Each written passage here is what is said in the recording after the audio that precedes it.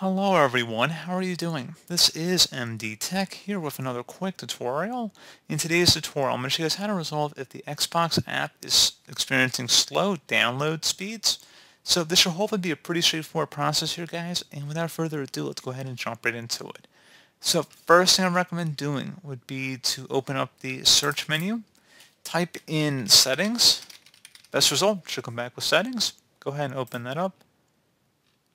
Now you want to select Windows Update on the left side here.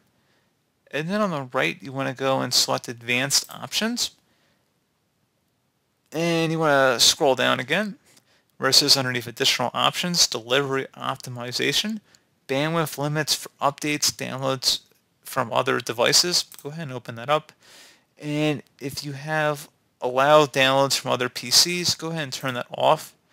And then once you're done with that, hopefully that should honestly have been about it.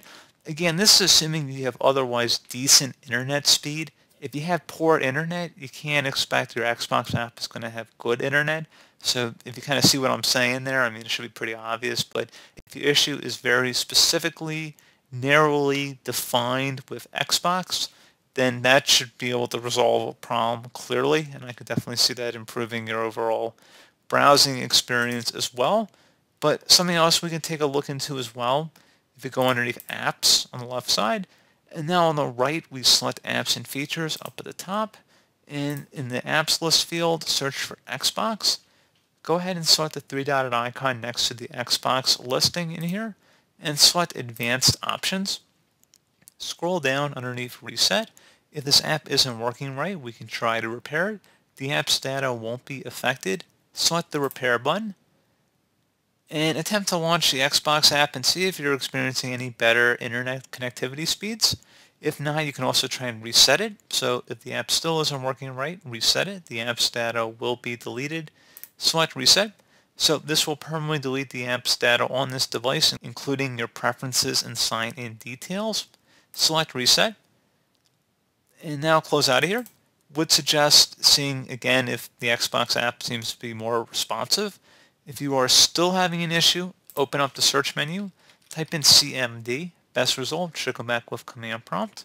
Go ahead and right click on that and select Run as Administrator. If you receive a user account control prompt, select Yes. And now into this elevated command line window, I want you guys to type in ipconfig space /flush DNS. Flush DNS should all be one word attached to that / out front. Hit enter on your keyboard. Should come back with Windows IP configuration, successfully flushed the DNS resolver cache.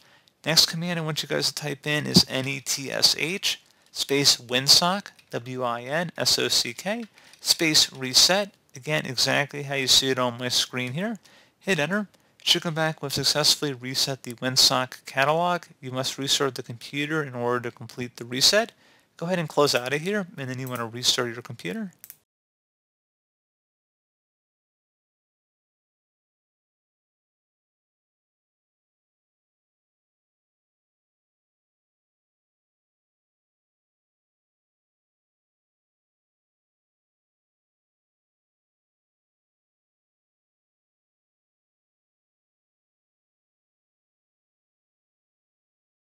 And there you go, guys. Hopefully at this point you should be good to go. And as always, thank you for watching. Do hope I was able to help you out, and I do look forward to catching you all in the next tutorial. Goodbye.